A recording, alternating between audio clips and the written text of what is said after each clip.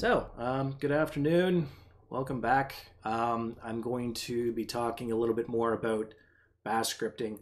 I'm going to sort of fill in a couple more blanks that I left a couple of weeks ago. So if you remember, a couple of weeks ago we talked a bit about printing, reading input from the user, reading arguments, working with exit codes, if statements, stuff like that. So if you haven't looked at that stuff yet, please make sure you do so.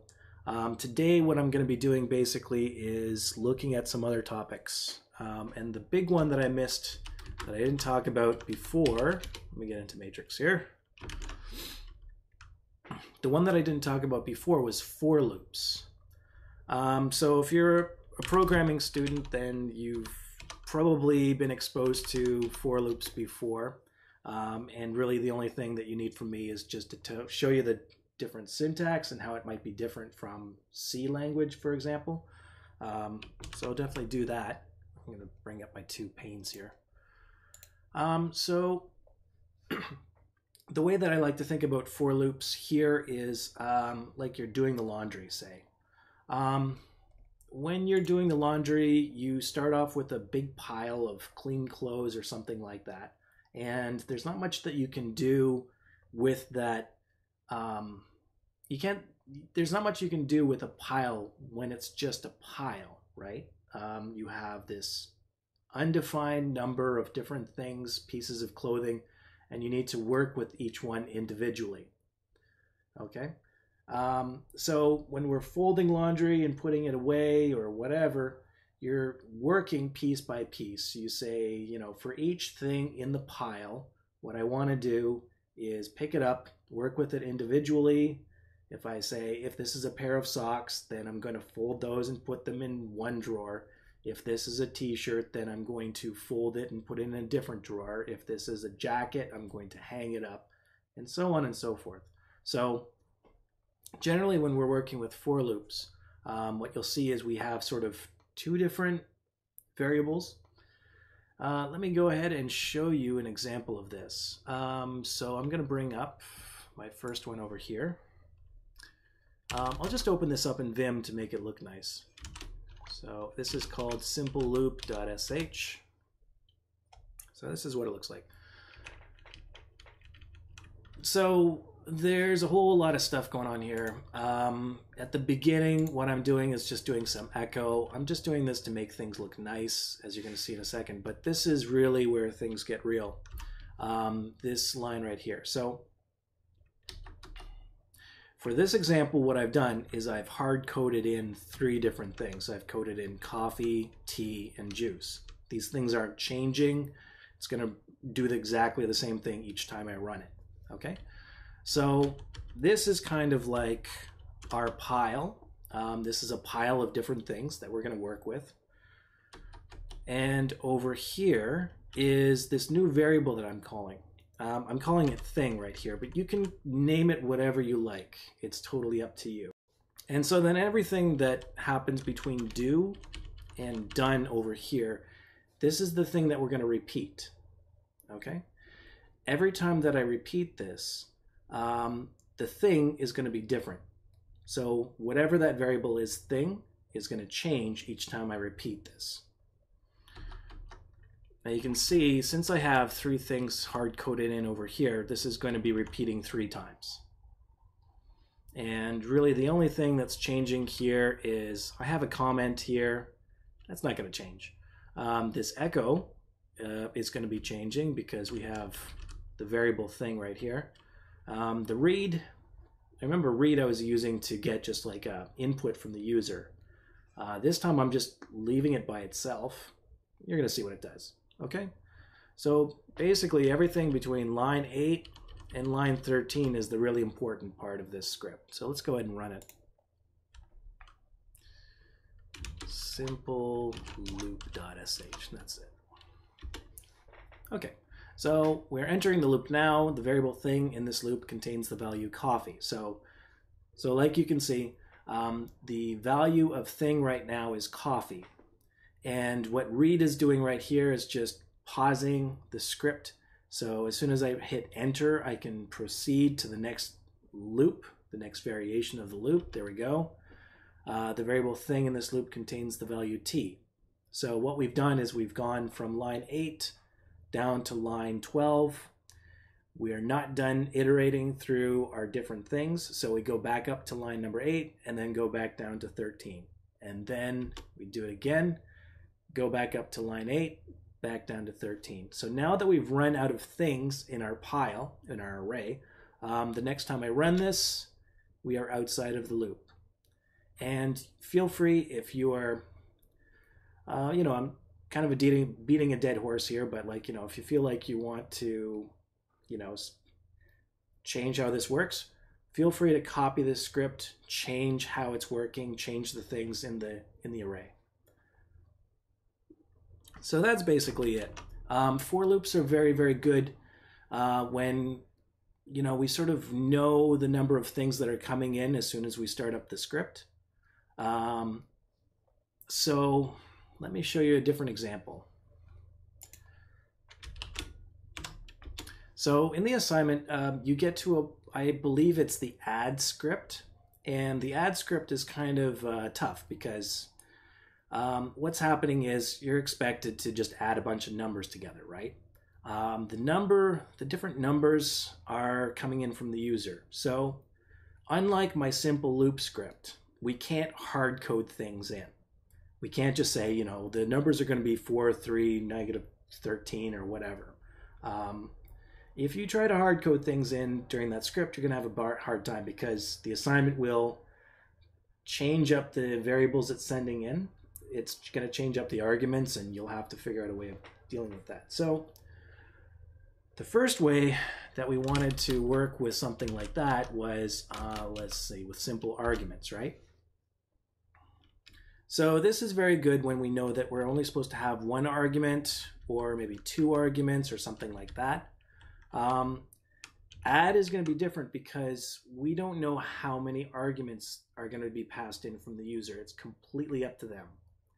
So a common error that I've seen from students is that they get to add, they create a for loop, they follow the instructions, and then they're trying to think about okay, I'm still trying to add $1 plus $2 plus $3 plus $4. That's the wrong approach. I'm going to show you a different approach. Oh, let me exit that. So I'm going to bring simple loop in over here, and I'm going to use with args, I think. There we go. Okay, so here's another script. And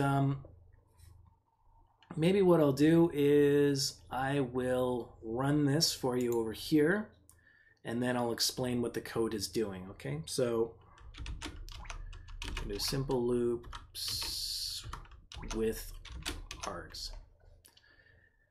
So the first time I try to run this, since I don't remember how this works or what it's supposed to be doing, I just run it.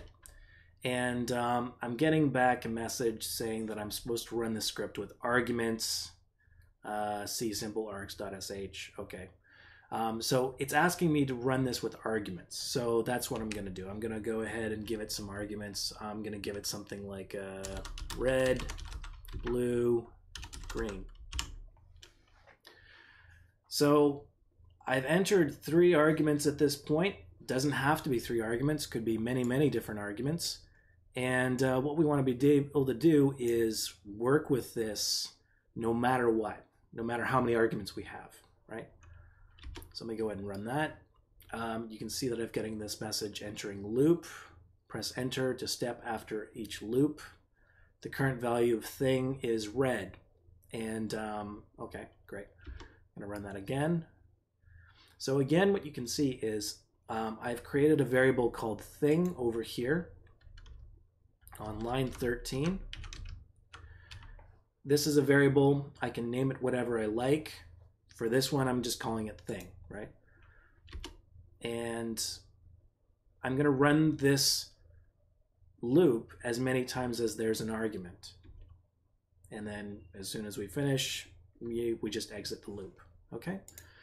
So the really special thing about this one is this variable over here. I don't know if you can read that too well. Move that up a bit. There we go.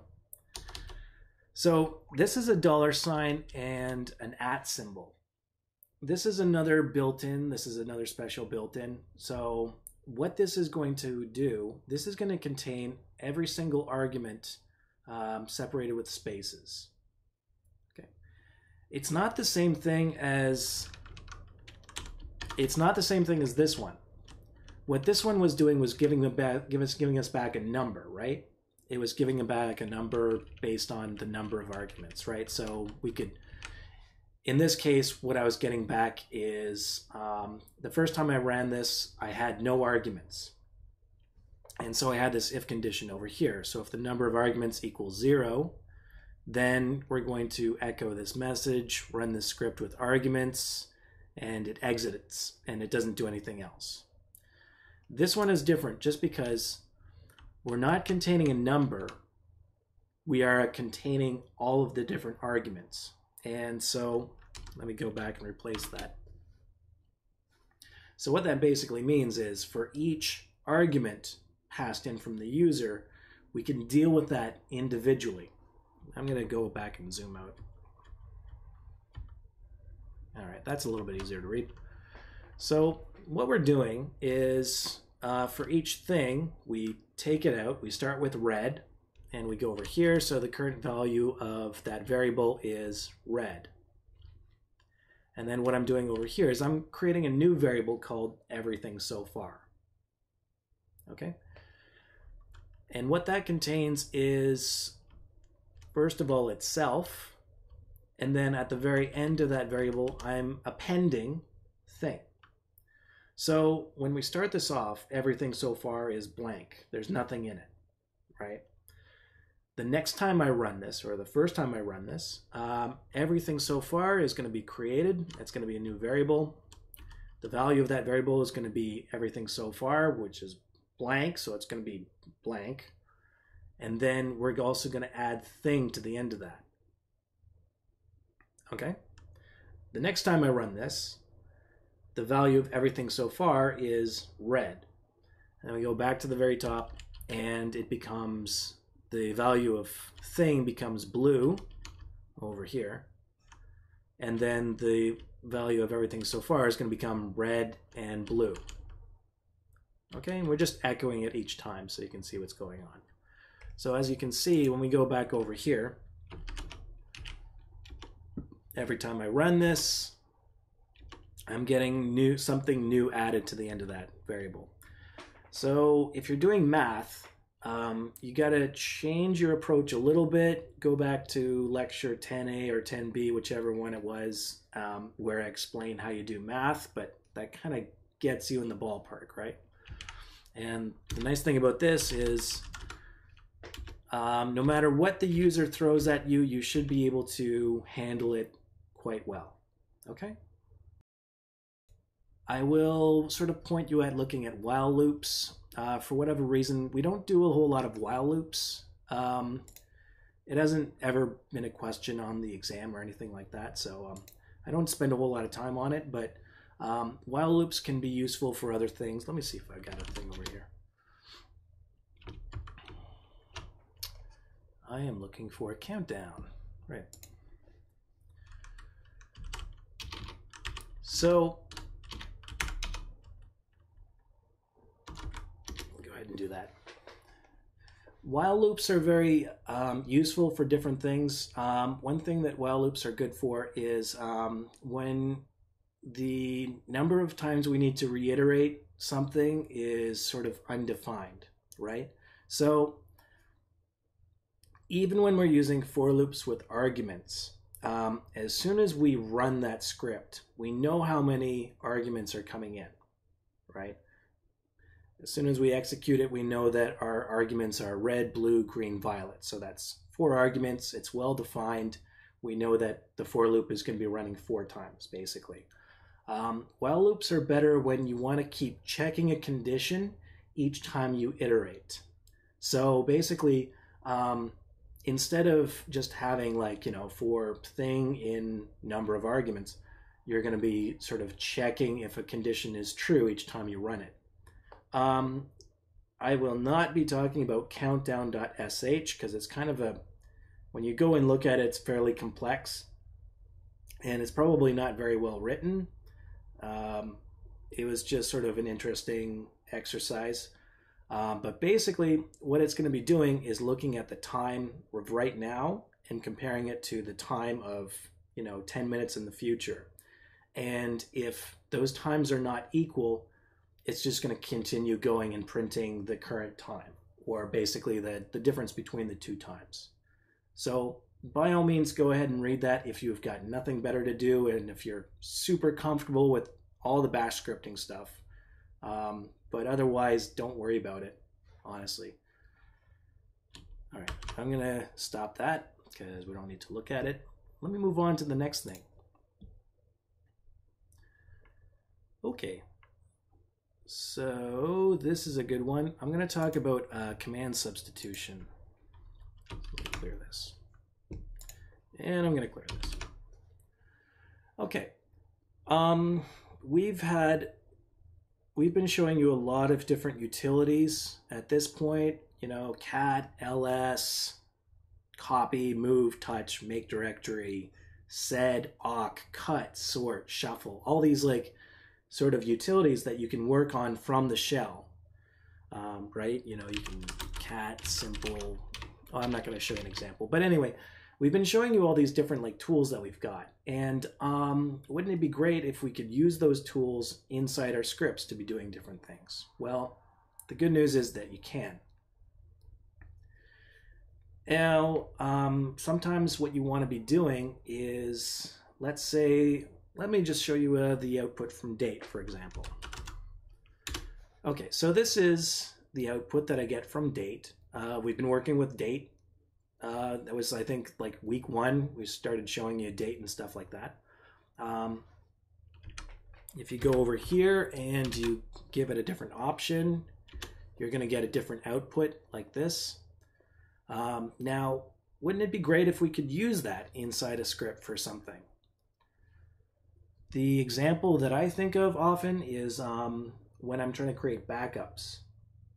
If I have a directory or, well, let's say a student's home directory, for example, maybe what I want to be doing is be creating snapshots. And maybe what I want to do is create a directory called today's date and copy everything from today into that directory.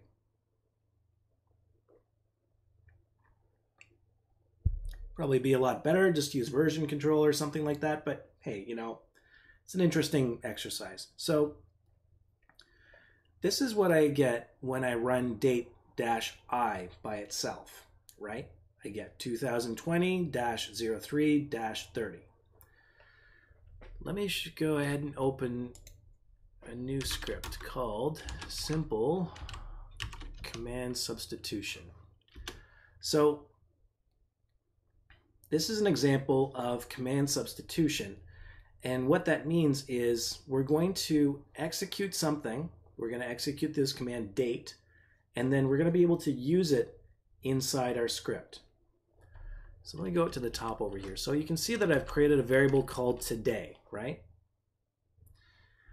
Now, instead of just giving it a hard-coded, a hard-coded value, so you can see what I'm basically doing over here is running this command. And what I'm doing is I'm running this command inside of these round brackets. And I've got a $sign in front of it. So the important thing to note about this is the syntax of this is just something like that. In this case, the spaces aren't important, so you can just take them out. It doesn't really matter.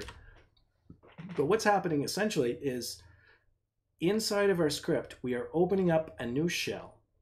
Inside that shell, we are running a command, date, and then the output from that command is getting returned. That output is now going to be assigned to this variable over here.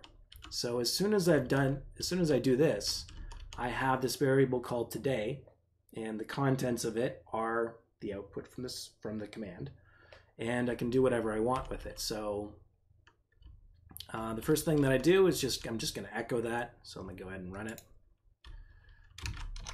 Simple command sub. So you can see that I got an error over here, but the first thing that I got is today is 2020, 03, and 30. And the second thing that I'm doing here on line number 8 is I am trying to create a directory in my home directory. So this is my home, and this is today. So what this is going to be doing is creating a directory called 2020 March 30th. Let me show you my home for a second.